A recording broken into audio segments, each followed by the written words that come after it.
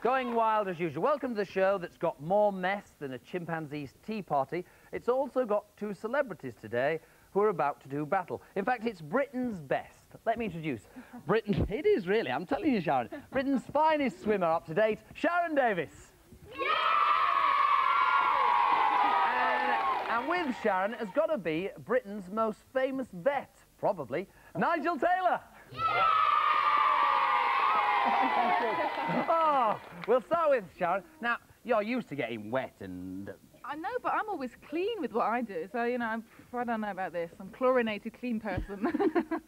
Well, that was an educated answer. By the end of the day, you'll be totally dishevelled and like a sponge.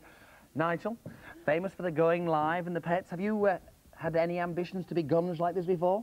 I've been gunged quite a lot, actually, Peter. Go on, tell me. Oh, yeah. I've seen a couple of them. I've seen quite a few on TV, but I spent years on the farms being gunged. So this is going to come as nothing new to you? Nothing, slightly more perfume than normal. Well, let me just say to you, wait till you see your round one starter, because this is rather unusual. Go and join your teams. As they go off to join their teams, I must explain that we have not done this round one starter before. There could be mayhem, chaos, anything could happen. All it needs is, on your mark, get set, go! This is called clockwise. It's a reminder that the clocks are about to go forward. We've asked our 4 contestants to actually get in the guns. Nigel's gone down. They've got to wind the rope in, and every notch that goes round gets 5 minutes on the clock face. The first one to go to the to the top of the clock will be the victorious person, and they'll get themselves 10 points. The blue team seem to be doing very well. The winch is going round. Everybody's happy here. It's moving as fast as we possibly can. Sharon's down for the blue team. Nigel's there. There's only 5 minutes in here at the moment. They're going in. The blue team seem to be doing very well indeed. 10 minutes left on the clock. They're going now. They're going for their last knot. It looks as if, I think the blue team have done it. Yeah! Let me get in there and tell you now. Well... Pardon, Sharon? It's lovely, it's soaking. Yes, so you are. But you got yourselves 10 points, more importantly, control the game. Let's play Double Dare.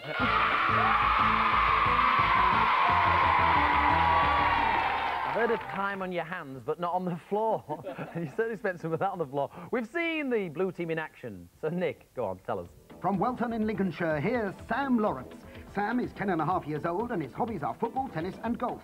He enjoys Going Live, Double Dare, appearing on Going Live, being a contestant on Double Dare, aeroplanes and eating out. His ambition is to be a professional tennis player, and he's already learned how to wear a sweatband properly and have a tantrum. When Nigel Taylor isn't appearing on Going Live, he works as the vet. I bet that's come as a surprise to a few people. He lives in Plymouth in Devon, and his hobbies are sailing, mountain biking and model railways. He likes any film with Kim Basinger in it, and anything to do with trains. In fact, one of his prized possessions is his collection of British Rail sandwiches, dating back to 1975. First of all, Sam, why a pro tennis player? Well, because you make loads of money, really. Well, that's a simple answer. Do you have lessons now? Yeah, once every 2 weeks with an hour with the best coach, Dave. Ah, and how good are you? Well, I've played for my county, so can't be too bad, but... Did you win? No. Ah, well, I know, early days, and that's, I've got to be honest, playing for your county, that's really, I'd be very proud about that. With Nigel, train spotting, when did it all start? Well, I was born into it, Peter, really. My dad was on the railway, worked as a guard, and then I grew up with trains, I suppose, and then I worked on the railway a bit myself when I was going through university. So how did that progress to get into the old veterinary surgeon? Well, that was a different interest, really. We've always had animals, and so I obviously wanted to be a vet right from when I was a kid. That's the blue team, and now, what can I say? Let's introduce the red team. Nick.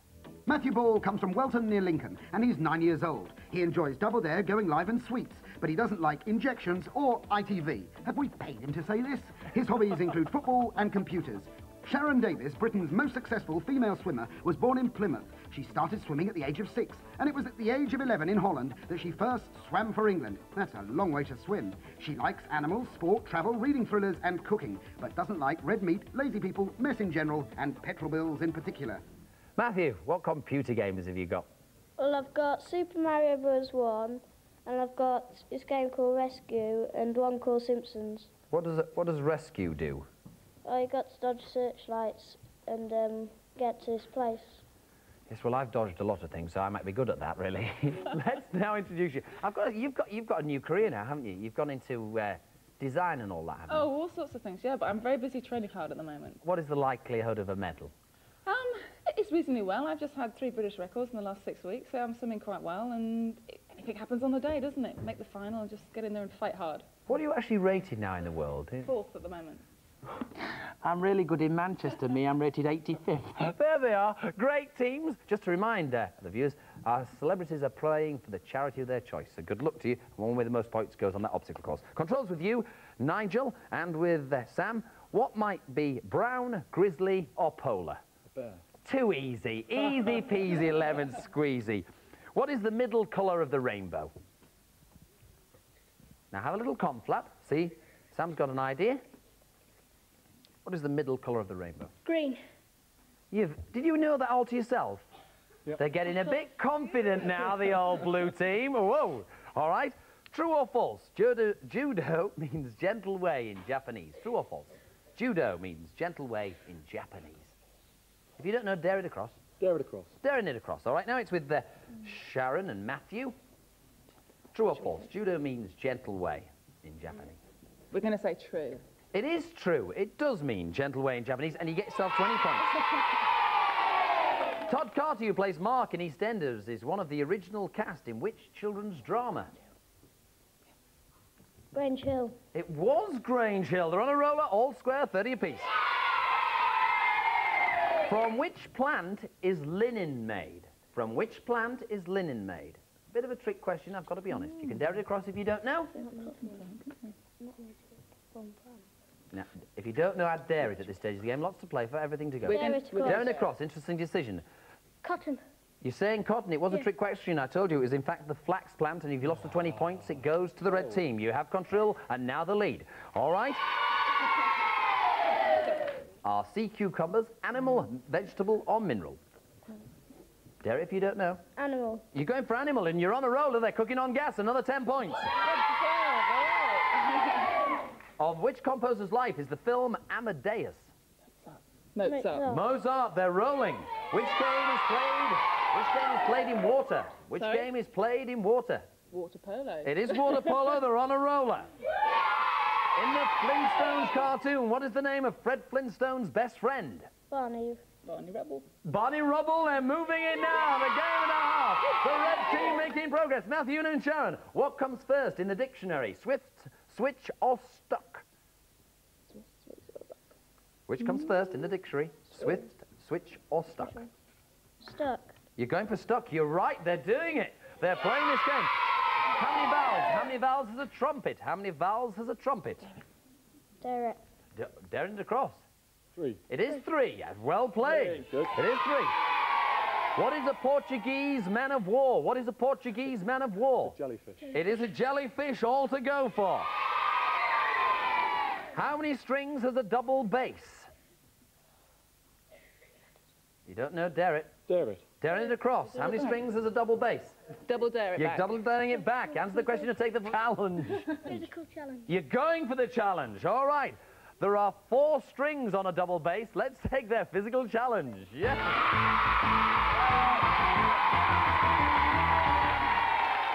This one is, it's called our musical challenge, all right? Sam, just stand there for me. Nigel, how good are you at music? I'm a real natural, you know. Oh, gifted, eh? Right.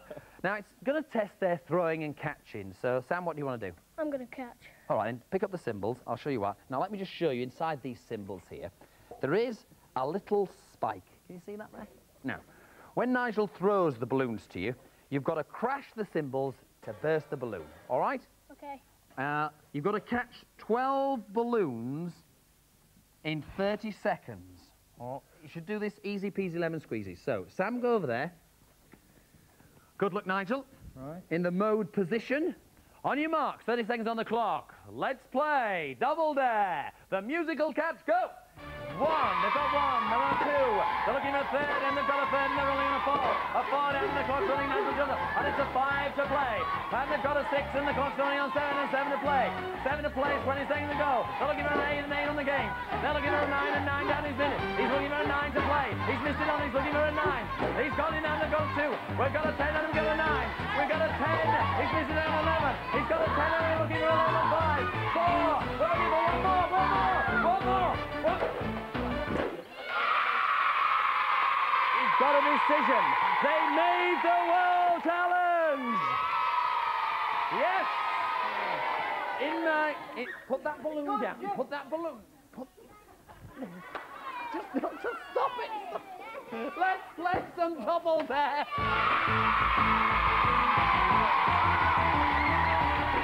No, there's already a steward's inquiry. Basically, Sam, what were you trying to do to me? Completely guns you. Right, that's it then. I want to tell you now, it is the first yellow card to the blue team. If there is another gunge attempt on me, I shall disqualify you. All right? That's put page to them. Ha! Right. That noise means it's double dare. We quickly look at the scores. It's all level, 100 points apiece.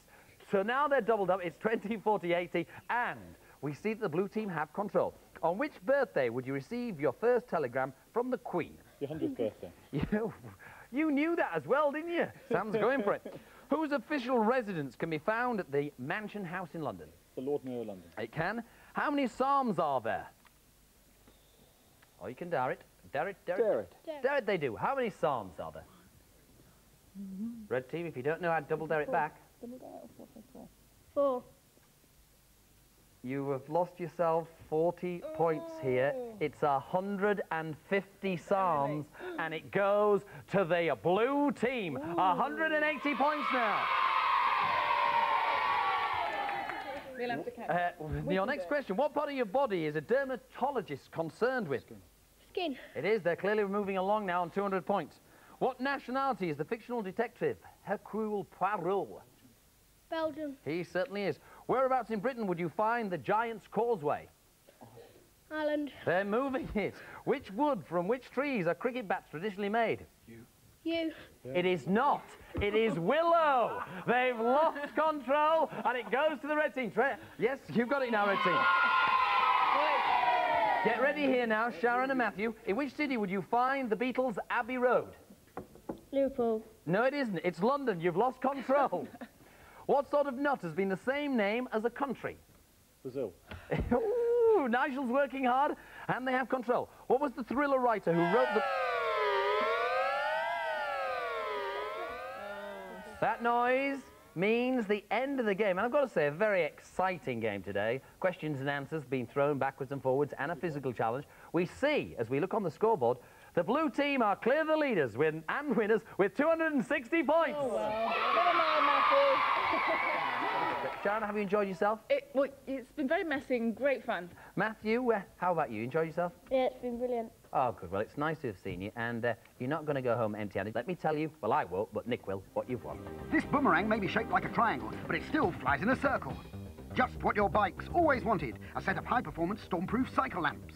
If you like really awful music, nobody need ever know with this personal stereo cassette player.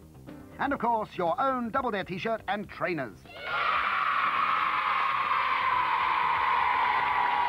Nigel and Sam have done very well so far, and they've come to the start of the obstacle course, which today involves us taking them through the Double Dare Garden. This is obstacle number 1. One of you has to come over to the bridge, OK? You come through the gate, go over the bridge there, Nigel. Sam, you follow. Be careful of the troll. You have to go fishing in the stream. Now, you've got to catch a flag to catch a prize. You need never count on your fingers again if you win this angled display solar 8-digit 3-key independent memory calculator. Obstacle number 2, you two, is the treehouse. It might not be the house at Pooh Corner, but it's our own special Double Dare treehouse. You've got to come inside the tree, collect the flag. If you get that, you won't be barking mad, because you win this. If you like cats, think how many you'll be able to make with this designer kit. Obstacle number 3 is the dovecot. There aren't many doves in here at the moment. No, they've all departed. But there is a flag that Nigel and Sam have got to get. And then they've got to get safely down to the ground to win this prize. Your ears will love these records and cassettes. They're just crammed full of music. Obstacle number 4 is the vegetable patch. We've had a bumper crop in our vegetable garden, so we're about to harvest it. They've got to grapple with the cabbages, scramble with the runner beans, open the cauliflowers to find the flag. They do that, they'll have a bumper harvest with this. Take 3 friends to see a top film at the cinema. Hopefully one of them will buy the hot dogs. Obstacle number 5, the water butt. We've been recycling rainwater here in the Double Dare Garden, but unfortunately we haven't had much rain. It must be the only place that hasn't. We want you to delve in there and search for the flag. They do that, they receive this prize. You'll be much safer when you wear this cycle helmet, especially if you're on a bike. Obstacle number 6, you two, is the log slide. You've got to climb up to the top of the log slide. Now, every garden should have a log slide. Yes, it wouldn't be complete without it, would it? That's why they're all unfinished in this country. You'll come down the middle of the log slide, into the pond, with the flag, we hope, and this will go home with you. This pocket camera is just the job if you want to take photographs of pockets. Obstacle number 7 is the garden pond here at Double Dare, and it's stagnated because, well, it's Double Dare, it's murky and it's dank, and Sam and Nigel have got to get a flag to get this prize. If you like board games, you'll love these, because that's what they are. Obstacle number 8 is our fountain. Now, going back to traditional gardening, like Capability Brown and Alan Titchmarsh, this is our fountain. There's lots of gunge and there's lots of ducks that have a flag that they need to get for today's star prize. This fantastic video game system comes complete with 3D glasses, light phaser and control stick, and it even comes in its own special cardboard box. Back to the start of the Double Dare obstacle course. Now, we're going to give them 90 seconds to get round this course. You know what you're doing, Sam, don't you? Yeah. All right, and Nigel, have you decided on the charity of your choice? Yes, Peter, I'm going for riding for the disabled. Terrific. Well done. Right, now, I'll put you on the start mark. Good luck. I'm going to move out the way at this point. 90 seconds on the clock. Great prizes to be won. On your marks. Get set. Go! And they're away first as they go to number 1 bridge. They come to the garden bridge at the top, and Sam's away. They've got it. They're moving fast. This is a good time to start the obstacle. They've got on to 2. They're very quickly on 2. They've got 2 flags and running. They are really motoring. Sammy's going at a rate of knots. Nigel finding it difficult to keep up. And Sam's down. Nigel following. Try and keep together as quickly as you can. Nigel's down there and he just holds on. He's got to try and find Sam. Sam's already gone into the cabbage. Cabbage on 4. Now take your time, Sam. Don't panic now. The clock's on your side. You've got plenty of time, 60 seconds. Sam, hold on for Nigel. You need Nigel. He's now gathering. Nigel's got a breath. He's waiting, and we're waiting for Nigel. We've got to hold on a bit. And he's down. Nigel's down the plank. We're going to the water butt. Nigel can't get through on the cabbages. 45 seconds. You'll have to start digging. Sam, you've got to start digging it. Throw that stuff out. Throw that. Nigel's with him now. They're looking for the stuff. They've got the flag. They've got the flag. They're onto the slide. They're going now to the log. They stick together down the log. We've got 30 seconds and Sam's in there. And where's Nigel? We've lost Nigel. Nigel's down and it's a great one. They're rolling and rocking and rolling. They're on the pond and Sam's down. He's into the pond. It's a full-blown ponder. They've got it. We've got it. We've got a clock. 15 seconds. He's got it. He's got it. It's here. Yes. Let's see what they've won. The calculator, the design kit, the records and cassettes, the cinema tickets, the cycle helmet, the camera, the board games, and the video game system. Absolutely brilliant! Give me 5. Lay it back. Stay up high. Yo, all those prizes, absolutely terrific. Nice, you were terrific. I enjoyed it. Did you? I did, I loved it. Sam, what about you? Let's bring in the other cons. Come on in, Matthew. Come on, Sharon. Come on, get in. Come on, Sam. Get on the bricks. Let's give Matthew up. Come on, up you come. Here, Matthew, let's get you in this. There you are. Now, from all of us to all of you, I think don't put me in, Matthew. Matthew, don't put me in. I hope you've had a great day with us. We've all enjoyed ourselves, haven't we? Right. We'll be back soon with more Double Dare, more guests, more kids. It's brilliant. See ya. Bye.